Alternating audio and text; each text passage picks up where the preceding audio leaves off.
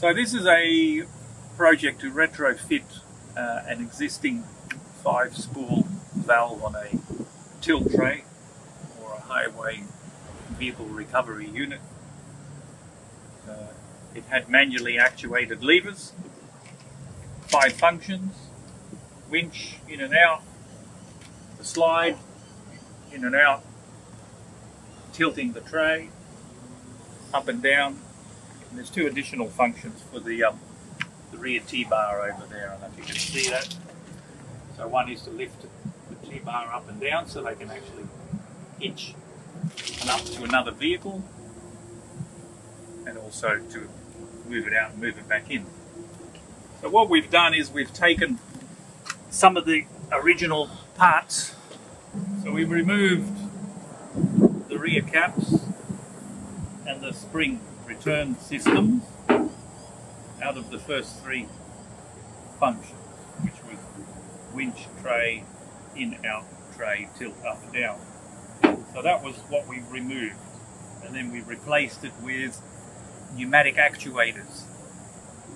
So pneumatic actuators means that you use the compressed air that the truck generates to actuate the brakes, or to actually release the springs on the air brakes. So if you come under here, you'll actually see where we've actually replaced the original caps with pneumatic actuators. So 3 pneumatic actuators. So these can be purchased and retrofitted after the fact. They can be fitted brand new, but this is an old valve, as you can tell by all the dirt and road grime that's on it. So these little air actuators are energized by 3 double-acting air solenoid valves. Most of the Japanese trucks work on 24 volts, so these are 24-volt coils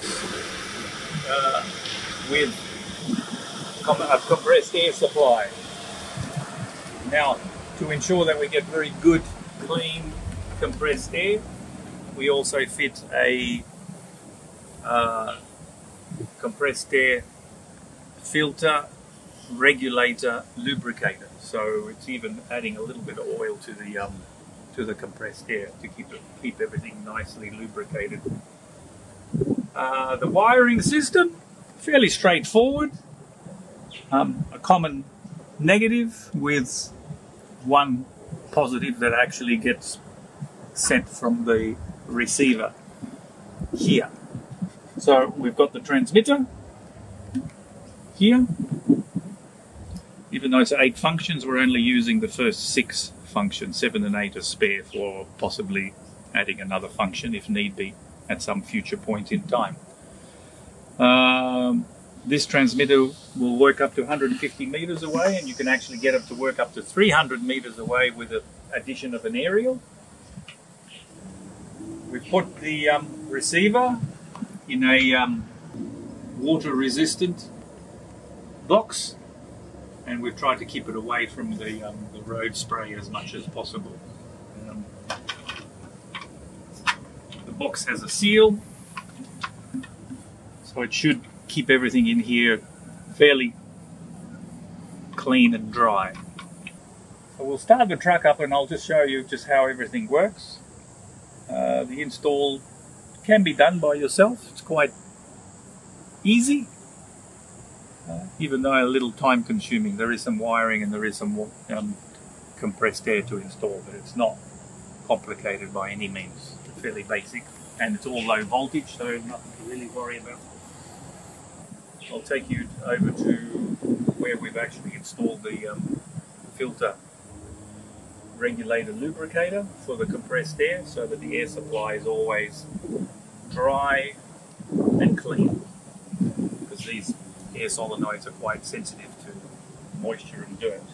So on this air receiver tank here, we've installed an air pressure filter regulator lubricator. So it will do a final clean and get rid of any particles of rust or dust, because these tanks do accumulate a little bit of moisture. I mean, this is what this is for, to actually drain moisture and any oil residue from the pump. But because they're a steel tank, they do rust, so this filter will get rid of any metal particles. And as it goes through, it'll go through a lubricator, and you can adjust how much oil you actually add to the compressed air, so that the spools down here,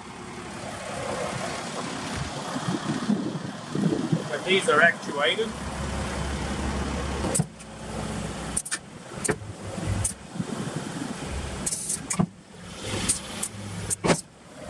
the spools in here will actually get well lubricated. We've got little silencers under here, little sintered bronze silencers, so that everything operates nicely and quietly. We've set the pressure on the regulator to about 100 psi. You can zoom in there and look at that. We're about 7 bar. And you can see as you operate it, you can see the pressure drop slightly.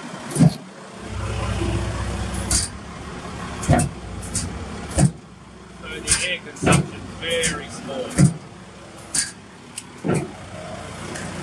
Not only can you operate this remotely, but you can still operate it manually.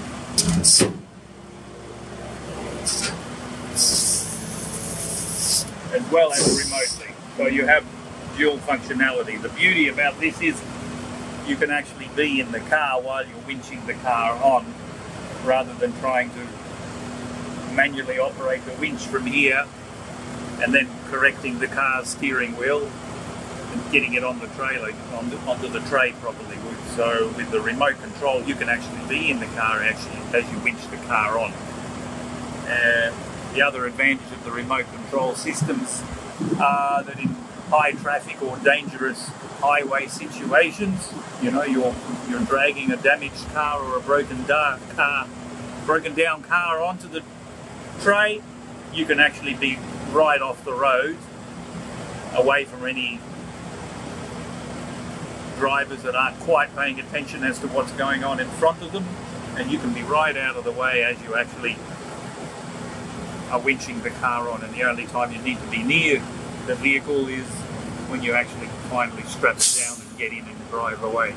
So the risks are reduced. You're also increasing your efficiencies and your speed, dramatically increasing the efficiencies and your speed with the remote control. This is a Galtech valve, but a lot of popular valves can be retrofitted with pneumatic actuators. For example, WAV Oil, another Italian brand quite famous, Oil Path. Possibly if you're in America, Prince also has air actuators that you could probably retrofit. So yeah, look into it. Well worth the investment for the efficiencies and safety aspects that you will gain.